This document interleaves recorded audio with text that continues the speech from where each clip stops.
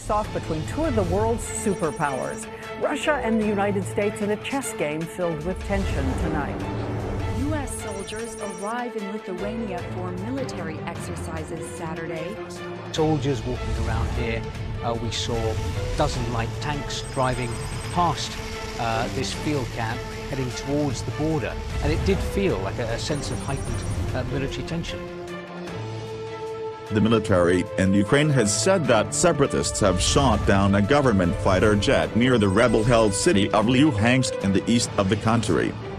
Ukraine's protests were initially sparked by the government's decision last year to reject a trade pact with the European Union, at least going forward with it. And then later, Russia agreed to an aid package for Ukraine that would close the ties between Moscow and Kiev.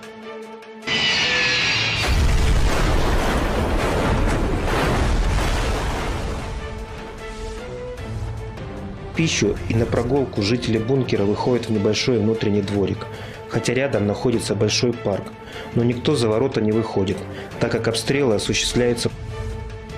Russian President Vladimir Putin warned of consequences today as Ukraine's government attempted to regain control of the eastern part of the country. To the United Nations, Vitaly Churkin, Ambassador Churkin.